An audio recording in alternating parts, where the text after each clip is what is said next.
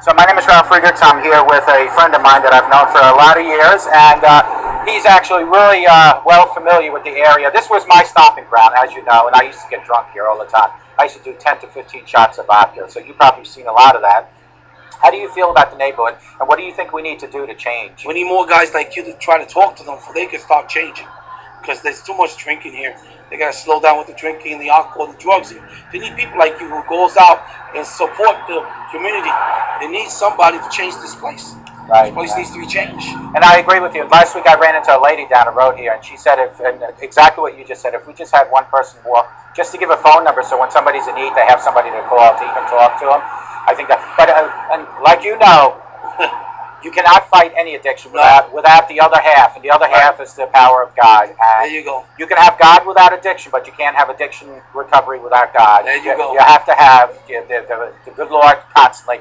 And you know, I said it this way yesterday. I was on Channel 11 yesterday, and I said every night we all wear slippers, shoes, or sneakers to our bed, right? We take them off and we leave it at the edge of our bed. Right. Why not put it under your bed? So in the morning when you wake up, you have to go on your knees to go and get them, and then praise God and say thank you for another day in this beautiful earth. That's very nice. And we need to do something. I'm so glad that you coming out here every day, trying your best to talk to these people. Because these people, well, by time Friday, Thursday, they're drunk walking around. You're right. Doing nothing about it. Yeah, my first interview last week was right over here, standing here, and the guy was telling me he spends $300 in 2 days just on beer. And I said, well, how about just changing a little bit? How about just drinking one day to start with, and sober up on Sunday? And he said he won't. Wow. But you know what? With the power of God, and I say this every day on my videos, with the power of God, anything is possible. And I'm proof of that, and I'm sure you're somewhat proof of that. I mean, you have a lot of God in you already. Sure. I've only since I sobered up started seeking the Lord a lot more. But that was God talking to me. So, but I do appreciate you letting me put this on. No and this will just go on one of my videos. But I think when people hear a voice, it means more than my voice all the time.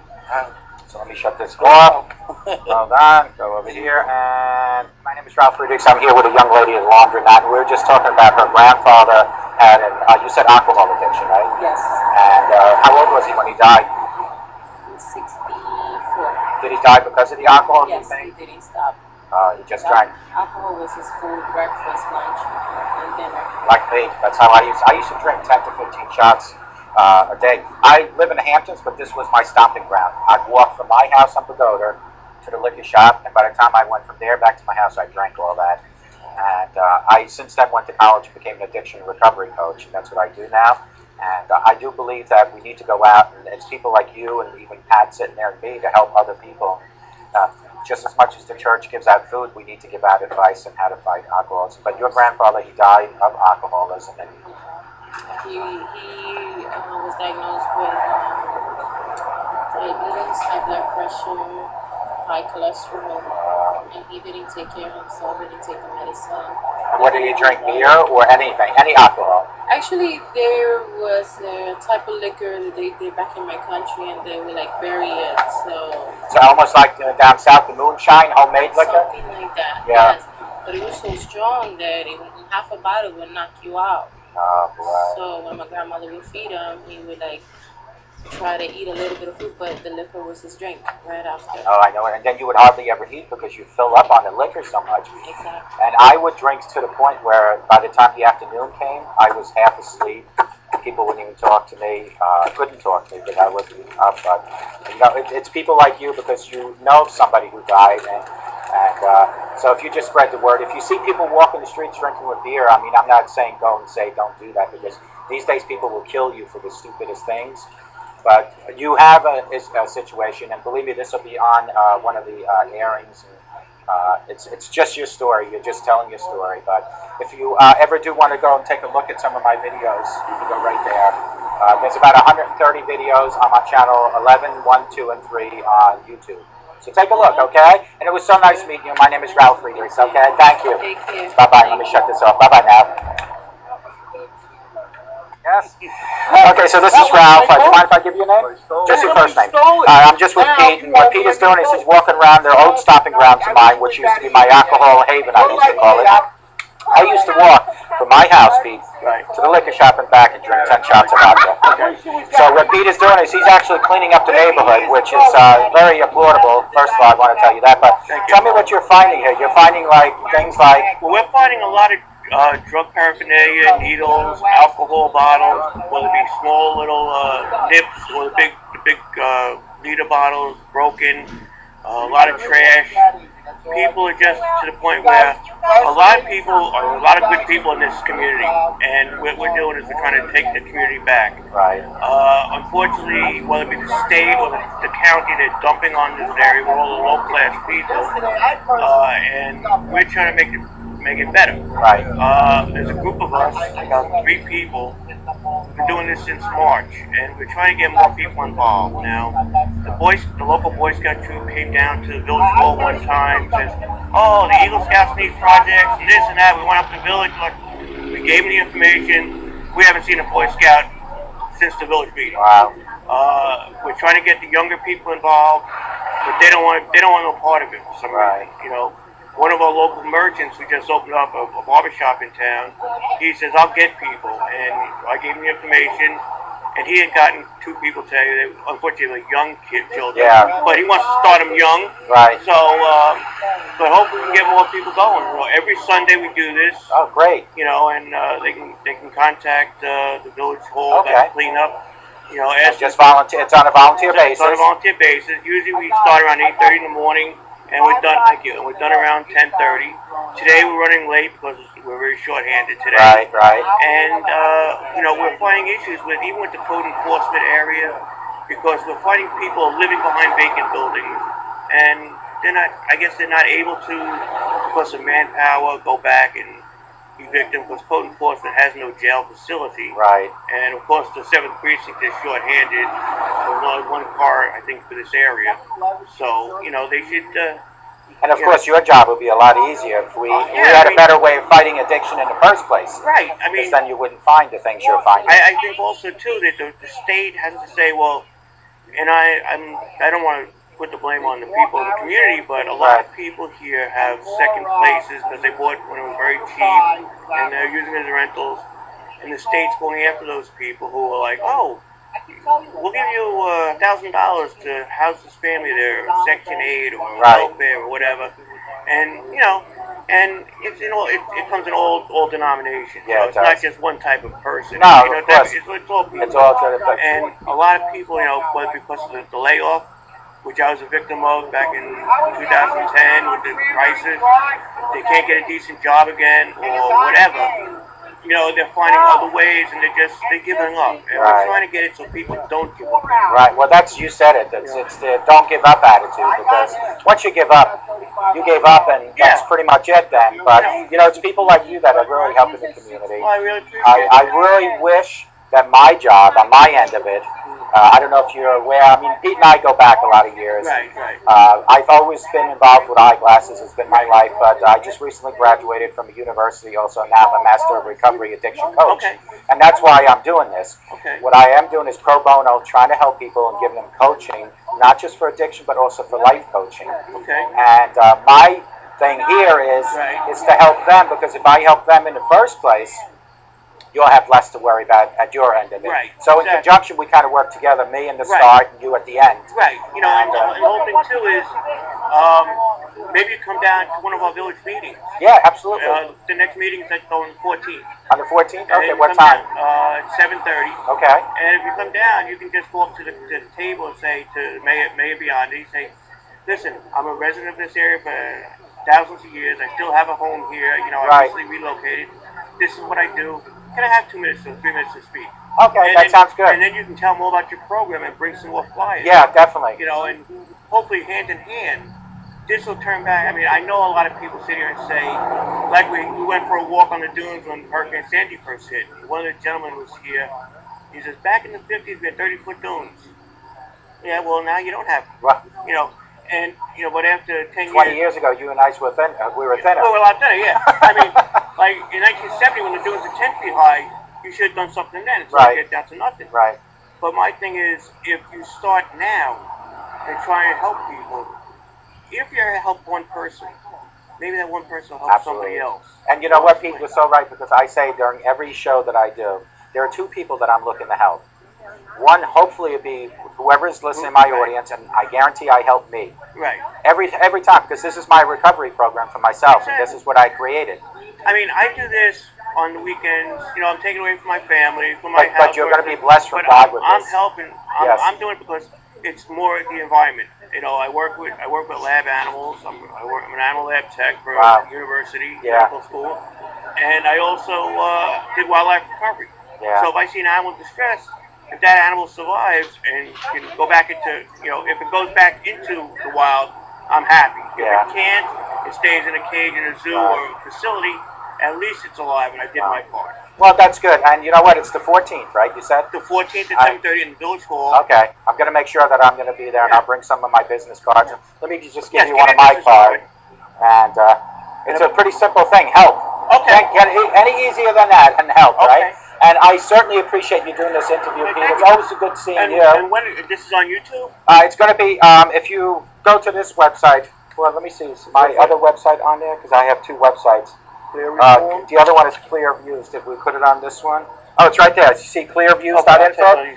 Yeah. On clearviews.info, there's over 130 videos already. Okay. They average about an hour and a half. I have sponsors. I do my own. I'm the host, the producer, the director. Okay. Take a look at some of the videos. There's a topic almost every day that affects each one of us in this community. Okay. Even you with your animals, believe it. Right. There's always a topic. Well, like I said, you know, I mean, like when I go to work and stuff, I run into different people. I mean, I got so many. I'm wearing so many different hats right now because you know I started with the animals. I go to tackle Porsche. I meet somebody. I said, "Oh, can I take a picture of your alligator?" Yeah. Someone there says, "Well, he knows this person." Oh yeah. Now I'm holding the boa. I did the facility with York Decks to Nature. Wow. At to try hammerfish, boa constrictors. So I mean, I have a lot of people. Well, you know, all those hats that you're wearing, it's really good, especially in our age group now, because it keeps your mind going, keeps you fresh, and more importantly, not for you, but for me, it keeps me away from doing other things. Right. Well, I'm still getting senile, but that's all right, Pete. But always good seeing you. Good seeing you. And I will definitely see you on the 14th. Okay. But you'll see me here next Sunday if you're here. I come every Sunday for about an hour. Yeah, I was going to start going to the. I know her. Well, next Sunday we're going to be over by Wave Press. We're going to be doing Wave Press. Maybe I'll stop over there and I'll catch up with you. Thanks, Pete. And what I'll do is I'll keep in touch with you email-wise. How are you? Yes, hi. That was you. How you been? Good. Thanks, Pete. Thank you. Good seeing you. I certainly will. He was just up here visiting. Really? Yeah, but he's back down in Myrtle Beach. How's your mom doing? My mom is, thanks, Pete, lives right around the corner by King Cullen. Oh, she's still over there. She was there. Yeah, so I moved. I live out in Hampton Bays, but I come back to my stomping grounds because I used to be a really bad alcoholic. And since then, I graduated from school, and I'm an addiction recovery coach. So what I do is I come down to my stomping grounds. Okay. Pro bono, I give any coaching to anyone that wants it for free. Okay. I'm going to give you, not for you, but if you know somebody. Sure. Give me some of them, definitely. I know a lot of people. Everybody comes to this fork in the road in life. You're either going to go to the addiction or recovery. I'm here to help go to this side. But it's not just for addiction. I do life coaching. I do all that. How's your daughter doing? Good? Your mother. How's your mother? My mother's I'm good. sorry. My niece is good. That's who you mean. Yeah, and your that was your father over there. No. And that's that was, my mom's husband. Oh, okay. But you know, I have 8 years clean. Good for you. How do you stay clean? AA or? Because I don't use AA, I use my own methods, which is channel 11, channel 1, 2, and 3 on YouTube every day for 2-hour videos. Good for you. No, mine is just I got involved with the community. Good for you, and I see that, and you know, I've known Pete for a lot of years, and that is really good. If you ever want to talk about what your bad past as far as your drinking, like I do, and there's no shame in talking about it, I can either do it on audio or on video, and you'll be seen all over, not just the country, all over the world. Really? Yeah, I have about 5.2 billion followers right now worldwide. Really? Yeah. Oh, I got to get in touch with you. Yeah, so get in touch with me. Let me give you my card. And get in touch with me. I would like to do that. And it doesn't have to be on video because a lot of people, for some reason, and you know, during my videos, I always said there's no shame. People will respect you more for coming clean and talking about it than if you're just hiding like I used to do in the closet. So if If you want to, I can come to you with a video camera, and I'll definitely put you on, okay? It's good seeing you again.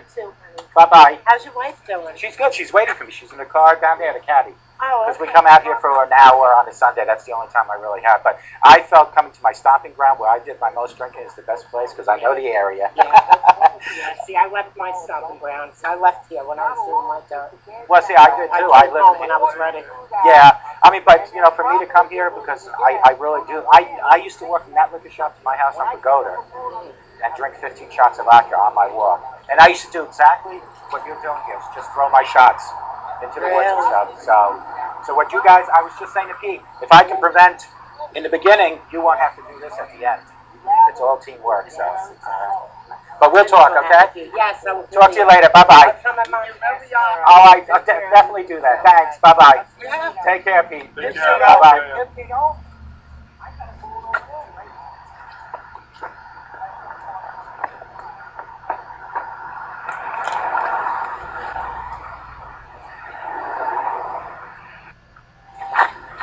Yeah. Yeah, I was just talking to them. They invited me to speak at the next village meeting. So, yeah, I'm actually friends with a couple people there. And yeah, but yeah, so maybe at the 14th, 7:30. Do you want to stop by? All right. Okay, thank you, Pat. You too. Hey, how you doing? Would you mind if I give you one of these? I'm just trying to help the neighborhood fight addiction recovery from drugs and alcohol. If you know anybody, including yourself, I do it for free of charge. I'm an addiction recovery coach. Everybody faces a fork in the road, either addiction or recovery. Good for you. Have you beaten it? Pretty much. Yeah. Every once in a while you still do? It took me 16 years to do it. You know what? It's never too late. I always talk about the book of life. It's the last chapters that are the most important in your life, you know? So, good for you. If you know anybody, pass that on, okay? Well, thank you, sir. Appreciate it. Oh, yeah, let me give you my direct business card, too, then. That'll probably help you even more than that flyer. Hey, got back from Florida. Oh, okay. What does she have, alcohol issues? Or both? A little bit more. A little bit more, huh? Is that bad? Yeah. She's been going to the meetings. I don't know how sincere she is. I mean, I love her, but I got no respect for her. Now, did you use AA, too? Because I tried to use AA. I use prison. Oh, okay. I used the prison my own life, but I tried AA and it didn't do anything to me. I had to come up with my own way of... Pretty much, I mean, I still drink beer. Right. But that's it. I'll never touch. So I've been getting high my whole life. Wow. And it took me 16-year prison sentence. 16 years? Wow. Say, what the fuck am I doing? Because it was my 16-year prison sentence. Wow. And I'm still fucking fighting with bullshit. Not with that, with them. I just got fucking extradited for an apology. I got fucking slammed in Florida. For an apology? Yeah, they extradited. My life was good too. I just got out in 2012. Wow. At 54 years old. And my life started falling into place. I was doing good. And they claimed I didn't try and get my probation with Florida resolved, and I did. We showed up in February. They came and put the bracelets on February. I was on federal probation the whole time I was here too. Jesus. And they extradited you all the way down to Florida for that? 3 weeks in the county jail, a week to get the fuck there in the doghouse, then 3 or 4 weeks in the county jail there.